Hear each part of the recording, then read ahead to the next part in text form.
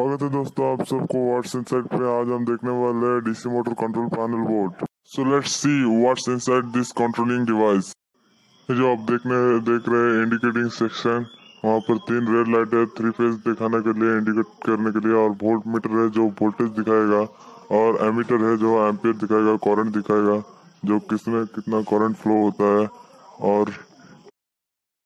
और यहाँ जो एमसीबी लगा है वो सेफ्टी के लिए लगा है, जहाँ अगर करंट बढ़ जाएगा तो ये ऑटोमेटिकली ट्रिप हो जाएगा, जिससे कि हमारा डिवाइस सेफ रहेगा। ये जो 3 टर्मिनल सेक्शन है, एक इनपुट के लिए, एक आउटपुट के लिए, और एक मोटर आउटपुट के लिए। एक है हमारा इनपुट जो 415 वोल्ट लेगा एसी का, और आउटपुट जो हमारा एसी का आउटपुट देगा 415, और एक मोटर के लिए जो हमारा मोटर को देगा। और ये हमारा 415 का, और ये मोटर को देगा ये, और ये हमारा आउटपुट देगा 250 का। और ये जो वोल्टेज है हमारा इनपुट वोल्टेज दिखाएगा, और इनपुट एम्पियर दिखाएगा, इसमें एम्पियर दिखाएगा हमारा इनपुट। हमारा वेरिएक्ट है जो कि वोल्टेज वेरी करेगा, जिससे कि हम वोल्टेज को कमा सकते हैं, बढ़ा सकते हैं हमारे यूज के अनुसार।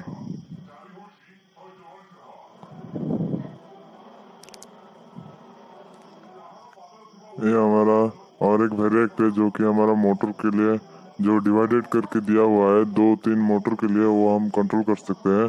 और ये हमारा मोटर के लिए आउटपुट जगह है टर्मिनल से। और ये हमारा इंडिकेटिंग लैंप है जो मोटर में कौन सा फेज जा रहा है, कौन सा फेज अगर चला गया तो हम देख सकेंगे।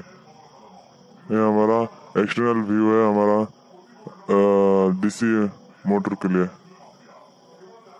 और हम अब देखेंगे इंटरनल व्यू, व्हाट्स इनसाइड देखेंगे हम अभी, कि हमारा डीसी मोटर कंट्रोल पैनल के अंदर क्या क्या चीज होता है, कैसे काम करता है, कैसे एसी से डीसी कन्वर्ट करता है।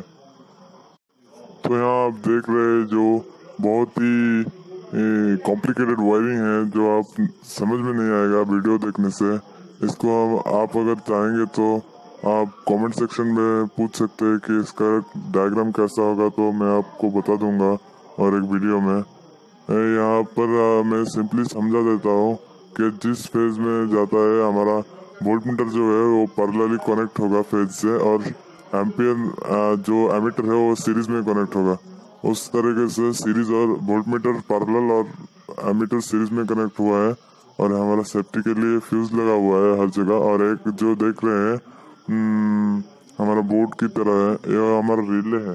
ये ब्लैक जो 3 देख रहे हैं हमारा सेफ्टी रिले है, जो कि ब्रेक हो जाएगा हमारा ओवर करंट हो जाने से। और हमारा फ्यूज भी है जो कि सेफ्टी के लिए लगा हुआ है। इधर हम बहुत इम्पोर्टेंट देख रहे हैं, इम्पोर्टेंट सेफ्टी के लिए देते हैं, क्योंकि हमारा इधर बहुत ही महंगा और बहुत ही इम्पोर्टेंट हमारा अप्लायंस लगा होता है, जो कि बहुत महंगा मोटर लगा होता है, उसकी सेफ्टी बहुत जरूरी है। और ये हमारा कंट्रोलिंग स्विच के बैक इनसाइड व्यू है, जो कि 16 एम्पियर का लगा हुआ है। ये 16 एम्पियर हमारा एक लोड ले सकेगा। और ये हमारा वेरिएक्ट के बैक साइड है, इनसाइड के है, जो कि वोल्टेज वेरी करता है। इसको हम ऑटो ट्रांसफॉर्म भी करते हैं, ऑटो ट्रांसफॉर्म के प्रिंसिपल में काम करता है, जो कि सेल्फ इंडक्शन के प्रिंसिपल में काम करता है। और हमारा वोल्ट मीटर जो है सभी वोल्ट मीटर पैरेलली कनेक्ट है फेज से। और जो नीचे है जो हमारा एमीटर जो है वो सीरीज में कनेक्ट हुआ है सभी फेज से। और जो है ये है हमारा वेरिएट के पास में हमारा कंट्रोलिंग स्विच है, ये हमारा कंट्रोलिंग स्विच है जो हमें हमारा एप्लीकेशन के अनुसार काम करता है। और ये हमारा वेरिएक्ट है जो कि एक कार्बन रोलर से कॉन्टैक्ट होता है,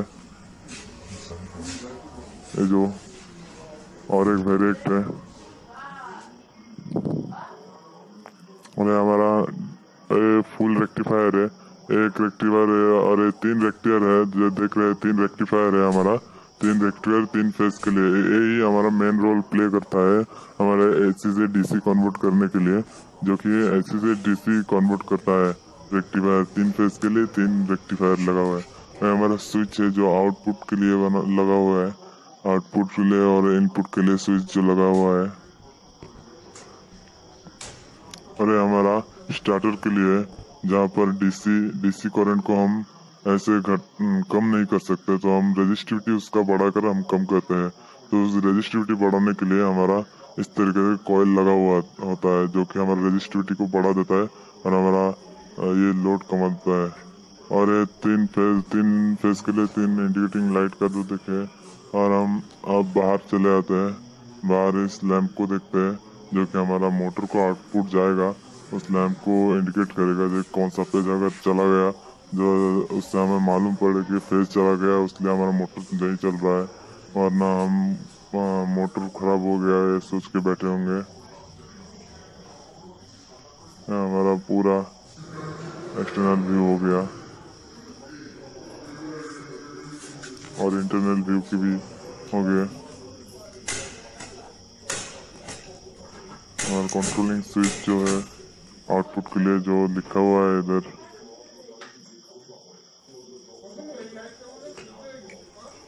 तो वेरिएट